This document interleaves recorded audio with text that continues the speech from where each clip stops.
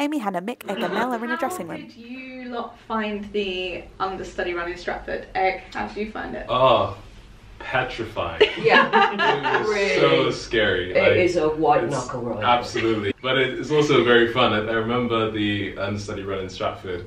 I had this moment. I went on for the first scene, and Mel, my mother, in the scene, I was looking opposite her, and it was time for my first line, and I seem to remember saying the next line from the next scene, and then thinking, oh no, that's the wrong line.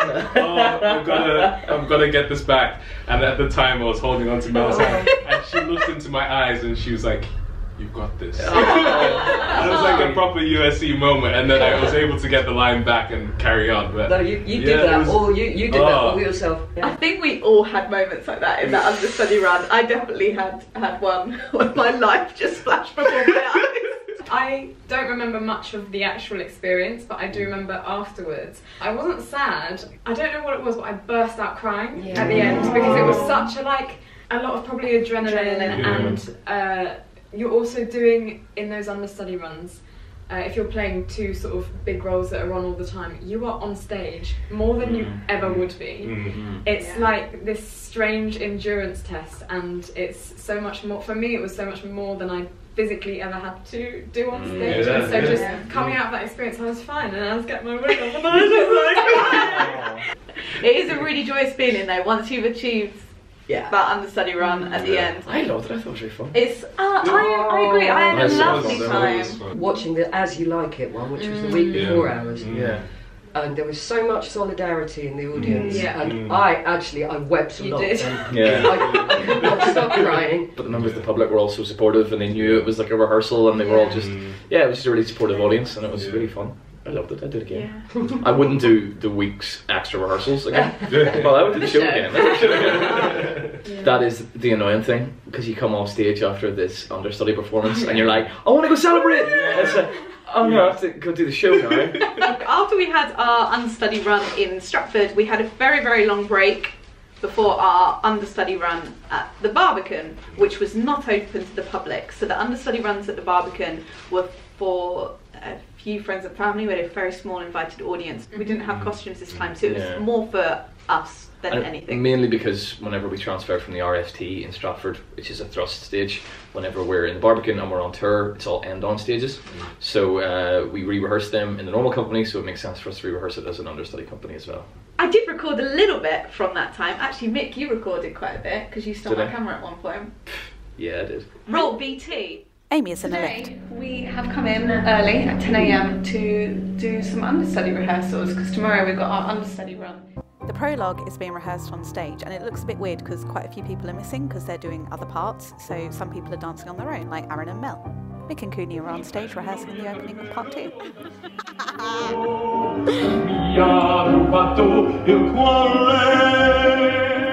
Cut to Leo and Emily in the wings.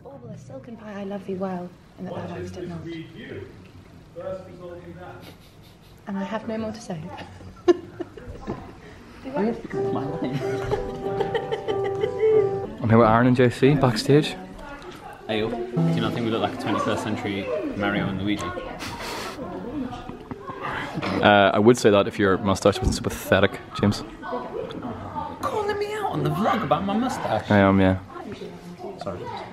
Cooney runs off crying. Aaron smiles at the camera, cut to Amelia in the wings. Excited, Amelia? Yes, very. And I do know my lines. As do we all. Cut to a concerned looking Emily. I don't like this next scene. Okay. What can I do to help? Dance. The camera starts to bob up and down, but you can't actually see Mick dancing because he's behind the camera. That's better. I still don't know. It probably was pointing the camera in the wrong place, considering I was the one doing the dancing. Yeah, I know. Do you want me to hold it while you dance? No, it's quite alright. Oh, I don't want to do it again. You should. No. That's enough. Back to the dressing room. Oh, welcome back. So we did the understudy run during the day, but that evening, a certain Michael Patrick went on as Grumio. Yeah, that was really fun. I was in Shrew, which was really fortuitous that I got a full day's rehearsal doing my understudy performance, and then I got to do it that night, which made everything really relaxed and really chilled. and met my mum and mates were over as well watching it, so they got to see me in the Barbican very last minute. I have a clip of your curtain call Aww. from that day. Real DT. The Taming of the Shrew company are on stage. Claire and Joe bring Mick forwards for a bow.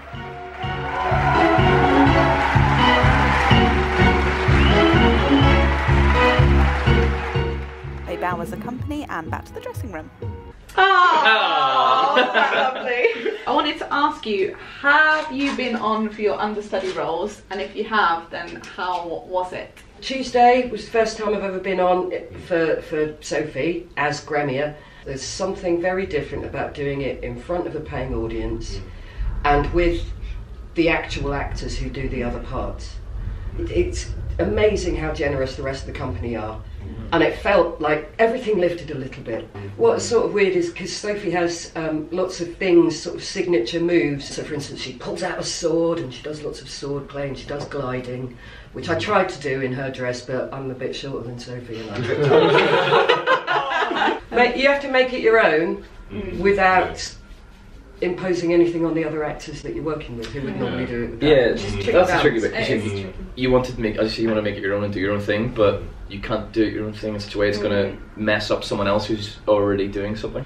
And you also, Mel, have been on for Aeschylus at last minute. Was it in the half that you found out? Half hour call. So that's half-hour call is technically 35 minutes before the show begins. Yeah, and she basically says the second line in the play.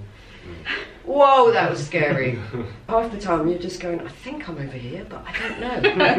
Am I in the wrong place? Yeah, I'm completely upstaging Tony Byrne now. Oh wow.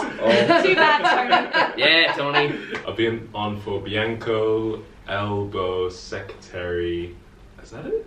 I think so. I mean, that's enough. Yeah. As Mel said about like the whole company coming together and saying, we've got you. You come off stage and you see your USC people like watching, so you feel really, really supported. Yeah. When you play Hortensia and Pedant, there's a quick change every scene, and the first half was enjoyable. The second half was fun but wild. So like that was like a really fun adrenaline to like get to the end of that, and we made all the changes and. Yeah. And you've also been on as... I've been on as Mariana, so I've done I've done one understudy in Shrew and one understudy in Measure. And you were brilliant. Yeah. Oh, excellent. And from the other side, when you're not the one who's understudying, I think it's so exciting, especially in a job that's this long, when there's something that's different.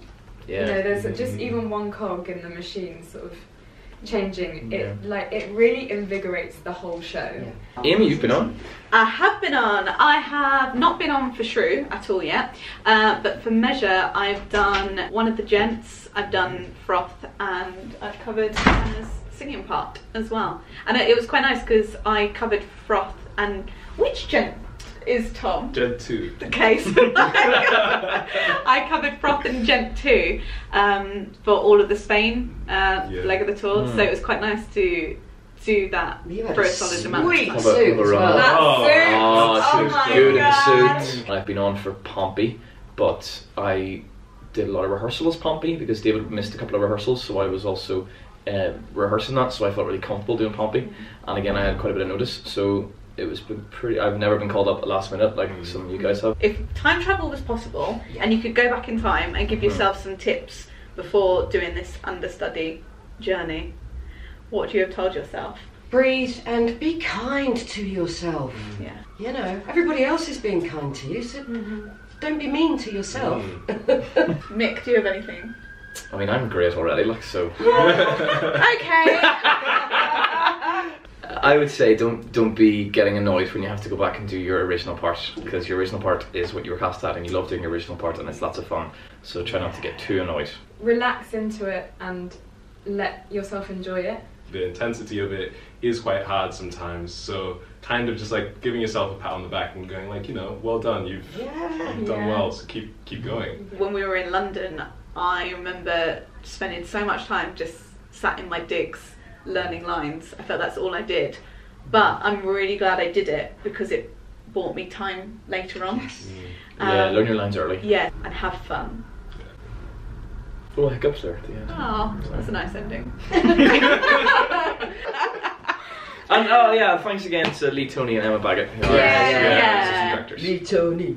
Lee Tony. Lee Tony. And we don't have anyone here representing the As You Like It Understudy club. So we'll do. So Emma Baggett, Emma Baggett, Emma Baggett.